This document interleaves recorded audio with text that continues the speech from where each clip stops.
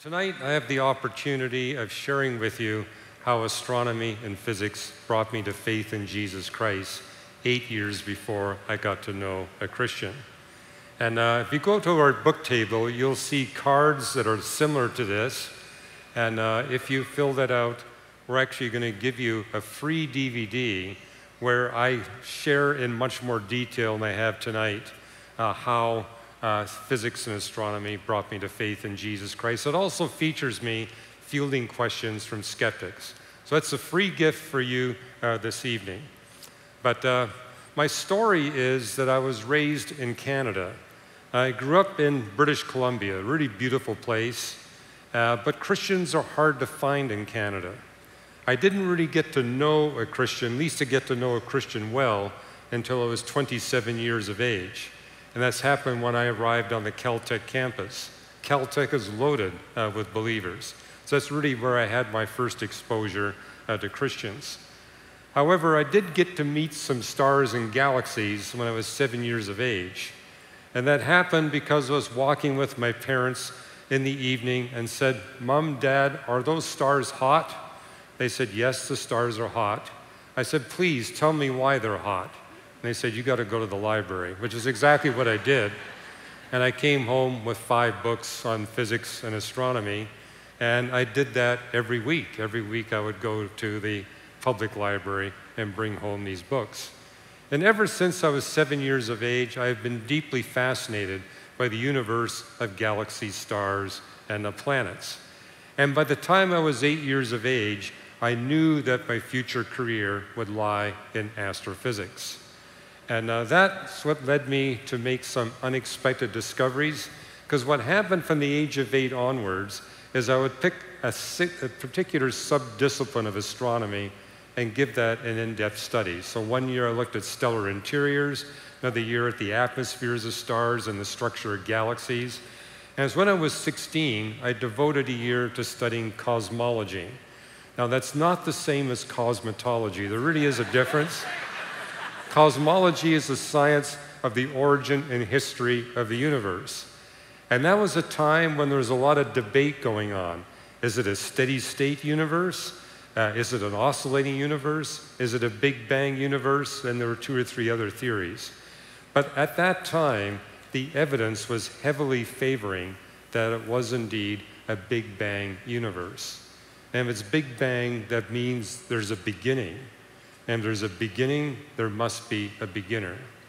And so starting in age 17, I went on a quest to find the beginner of the universe. And I first looked for that beginner in the writings of Immanuel Kant, because he's the father of modern cosmology. And he writes about God. But what he wrote in his Critique of Pure Reason is that space and time have existed for eternity. And I knew that was incorrect. Space and time didn't exist until the universe came into existence. And he had other ideas that were not fitting what I knew to be true about astronomy.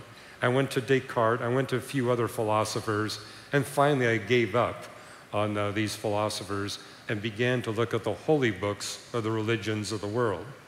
And I began with Hinduism and the Hindu Vedas. But I discovered in Hinduism, they teach that we live in a reincarnating universe, a universe that goes through endless cycles of rebirths, where the universe is born, it dies, it's reborn, it dies again, but with a cycle of 4.32 billion years. And I knew that number was not correct. I also knew that the universe had an entropy measure that was 100 million times too high to permit the possibility of a rebirth of the universe. And so I put Hinduism aside. Now, the high school I went to in Vancouver was predominantly Asian. We had a lot of Buddhists, and so they encouraged me to look at the Buddhist commentaries. I discovered that Buddhism teaches the same cosmology as Hinduism. And we had a couple of students in our high school that were Muslims. I looked at the Quran, and I noted that the creation texts in the Quran contradicted one another. One of them implied that the planets were more distant than the stars. And even with the naked eye, we know that that is incorrect. There was a gentleman in our school who was of the Baha'i faith, and he says, he was looking at my studies, and he says, what we do in Baha'i is we take the kernels of truths from all the different religions and we put them together into a consistent package. I says, great, show me what you got. A week later, I went back to him and said, well, from what I can tell, what's happened in Baha'i, they take all the errors of the world's religions and put them together into an inconsistent package. And he said, well, show me what you've got. And he wound up leaving the Baha'i faith. Now, when I told you earlier that I didn't get to know Christians until I was 27 years of age, I actually did see some from a distance when I was growing up. So, for example, when I was 11 years of age, there were two men that came into our public school and put 2 boxes on our teacher's desk and left without saying a single word. But in those boxes were Gideon Bibles. And we're all invited to take one. And every one of us did. My Gideon Bible stayed on my shelf, untouched, unread, for 6 years. And in hindsight, I'm glad I didn't pick it up right away, because the Gideons gave me a foreign language edition that we call the King James translation. But the benefit of a high school education in Canada is starting in grade 7, we would go through 2 of William Shakespeare's plays every year. So by the time I was 17, I was fluent in King James English. And so I picked up this Gideon Bible. And what I noticed in going through that Gideon Bible is it repeatedly said something I didn't see in any other holy book. Everything must be tested. Don't believe until you first put it to the test. But if it passes the test, accept it. As Paul says in Thessalonians, everything is to be tested, but hold fast to that which proves to be true. And I found this repeated throughout the Bible. I didn't see this in any other holy book. But the other thing I noticed about the Bible is that it perfectly followed the scientific method. Now, I hear it's different here in America, but in Canada, we're taught the scientific method in grade 1. We're taught it in grade 2. We're taught it in grade 3. We get it every single year. But none of my public school teachers told me where the scientific method came from. When I picked up my Gideon Bible, every time the Bible spoke about creation, the scientific method leapt off the page. And what I realized is the Bible not only commands objective testing, it tells us step by step how everything is to be put to the test. And what I discovered was it was no accident that the scientific revolution exploded out of Reformation Europe. During the Reformation, people were encouraged to read the Bible for themselves. And those with a scientific bent saw this biblical testing method, they applied it to their science, and that was the birth of the scientific method, and that's what launched the scientific revolution. And I recognized too, at age 17 and 18, science was stillborn in every other culture. It's only in the Christian milieu that it had a chance to be born and to flourish and to continue to explode to this very day. Now, what I'm going to show you in the next few minutes is how this biblical testing method helps us to see that Genesis 1, the very first page of the Bible, is not a scientific embarrassment.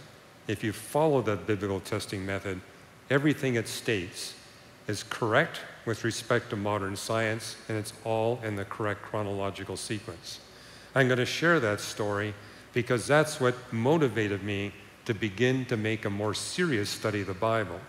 It literally took me 4.5 hours to get out of the first page of the Bible because I was checking everything out. But at the end of that, I realized this book is different. This is the only book I picked up where it got the creation story accurate in every detail. Now, let me just quickly take you through it, and then I'll tell you what happened later on as I came to that conclusion. First of all, the opening sentence of the Bible. In the beginning, God created the heavens and the earth. And as I was sharing with the men this morning, when I saw that, I said, what are these heavens and earth? And I went through the whole of the Old Testament looking for the word universe. It's not there. What I now understand, in biblical Hebrew, there is no word for universe. There is in Greek, but not in Hebrew. Instead, they have this phrase, the shamayaneres, the heavens and the earth. So whenever you see the heavens and the earth with a definite article in the Old Testament, you'll see it 9 times every time it refers to the totality of physical reality. Not just all matter and energy, but all space and time. And when I got to the New Testament, I actually saw there were places where it says that God was doing things before he created the universe, before he created space and time. In fact, what's interesting is how God begins his works of redeeming humanity to himself before he creates anything. 2 Timothy 1:9, the grace of God that we now experience was put into effect before the beginning of time. Or Titus 1:2, the hope that we share in Jesus Christ was given to us before the beginning of time. And that's what's unique about the Bible. The non-biblical books of the religions of the world teach that space and time are eternal, and that God or gods or cosmic forces create within this eternity of space and time. But the Bible stands alone in saying space and time don't exist until God creates the universe. Now, I was just beginning to enter into a physics program at the University of British Columbia when I saw all this in the Bible. That was the same time that physicists in Britain were developing the first of the space-time theorems. And it was those theorems that launched Stephen Hawking to worldwide fame. He was one of the 2 authors on the first of those space-time theorems. In fact, I'm going to show you that theorem right now. I actually got the paper. If you love tensor calculus, you can actually peruse that. But for those of you who are not into tensor calculus, this is the bottom line of the space-time theorem. It basically says space and time are created if 2 conditions are true. Condition number 1, the universe contains mass. Each one of you is living proof that the universe contains mass. I won't point my finger, but some of you are a little more so than others. Okay. Condition number 2, the equations of general relativity reliably describe the movements of bodies in the universe. Now, when I was 17, that was only proven to 1% precision. Today, it's proven to 15 places of the decimal. Today, general relativity ranks as the most exhaustively tested and best proven principle in all of physics. There's nothing we're more certain of in physics than the reliability of general relativity. But what this theorem is saying, if general relativity is reliable and if the universe contains mass, then space and time must have a beginning.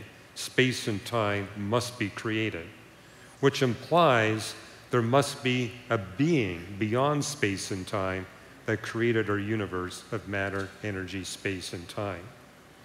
So here I was 17 years of age realizing that it's the God of the Bible that has now been proven by physics to be responsible for the universe. Just looking at Genesis 1:1, we can establish it's not the God of Hinduism or Buddhism or Islam or Baha'i, it's the God of the Bible that created the universe. See how rich the opening sentence of the Bible is? Okay,